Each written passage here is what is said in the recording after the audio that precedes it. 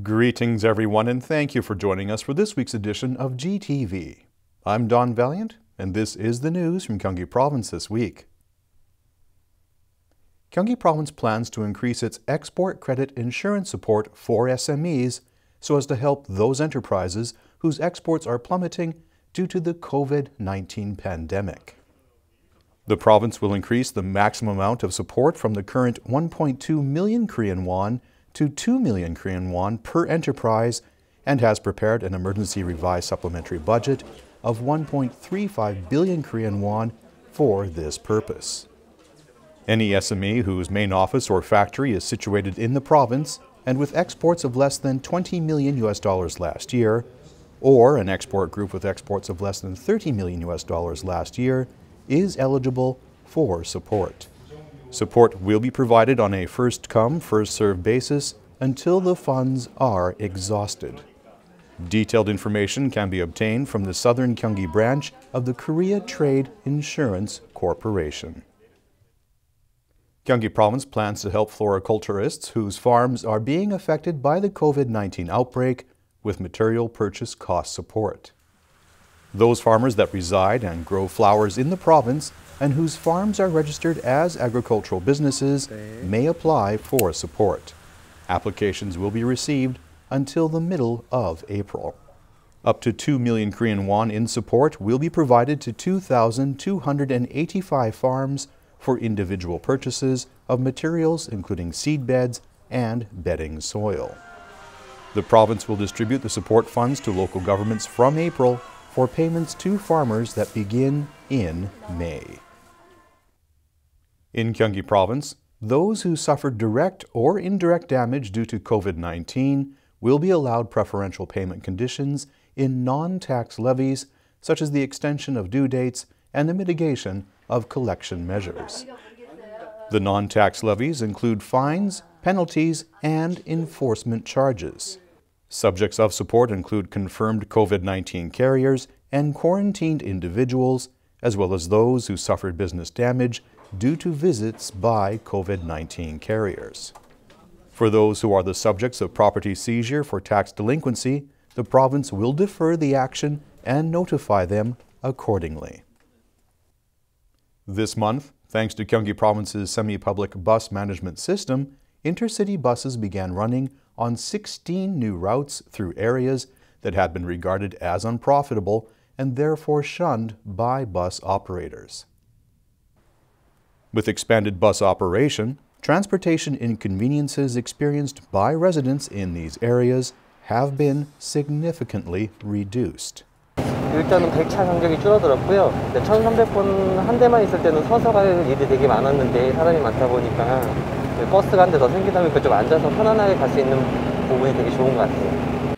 Related services also improved, including the provision of cleaner air and free Wi-Fi. All drivers on this route received courteous service training.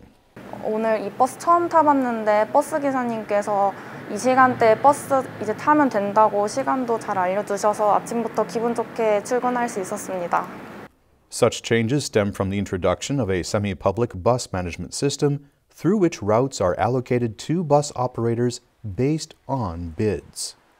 Selected bus operators are granted licenses to operate on the routes for a period of 5 to 9 years, while the province guarantees compensation for any operational deficits.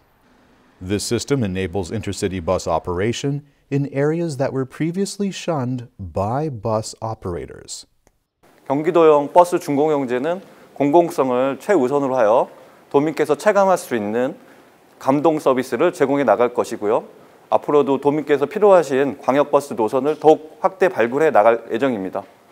As trial cases of bid-based route allocation, Gyeonggi Province will operate 120 buses on these 16 new routes, including 4 previously discontinued routes in isolated or new residential districts.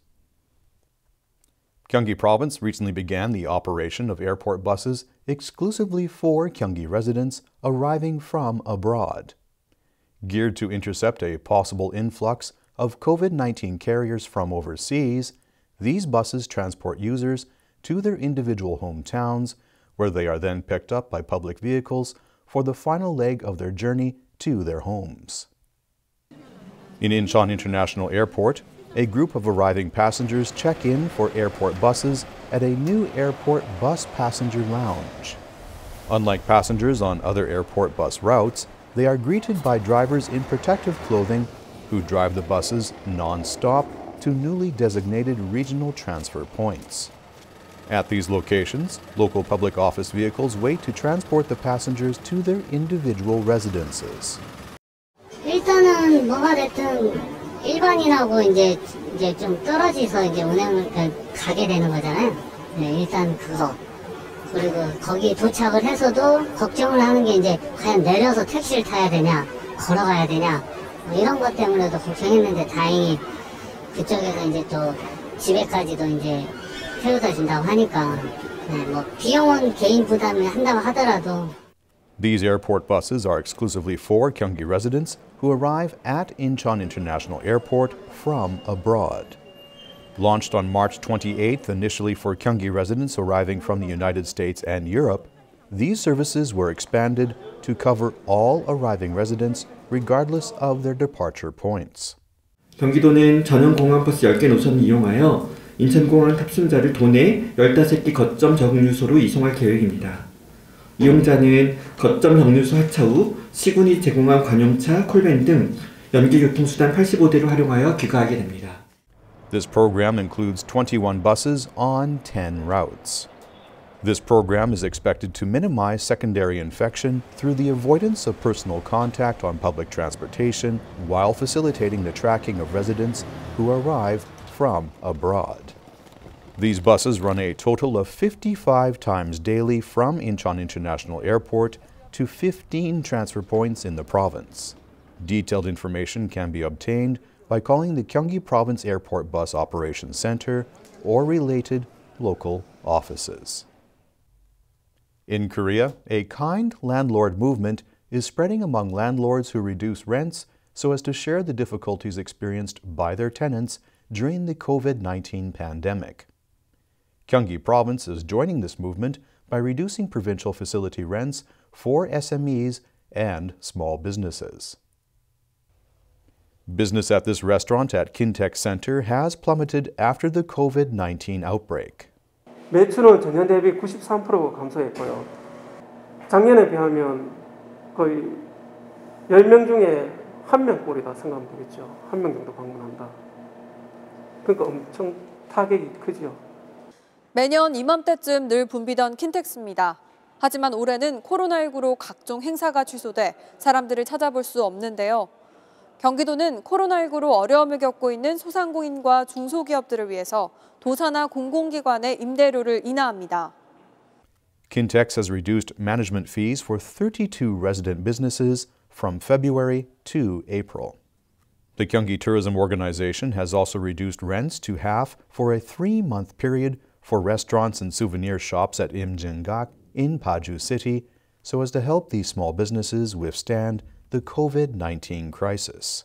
임대료 같은 경우에는 지금 3월부터 해서 한 3개월 정도 50% 정도는 감면을 해준다고 하니까 그래도 어느 정도 경영상에서 약간의 도움은 될 것으로 생각합니다. The Gyeonggi Urban Innovation Corporation and the Gyeonggi Ceramic Foundation have also reduced rents by 30% and 35% respectively for resident businesses. 앞으로 경기도 소유시설의 임대료 감면도 신속하게 추진해 나갈 예정입니다. 공공영역의 착한 임대료 운동을 통해 소상공인이나 중소기업인에게 이 어려움을 극복하는 단초가 되었으면 하는 바람이 있습니다. Gyeonggi Province will also reduce rents for facilities at other provincial organizations, including the Gyeonggi Cultural Foundation and the Gyeonggi Business and Science Accelerator. Thank you for joining us for this week's edition of GTV. We look forward to seeing you again next week.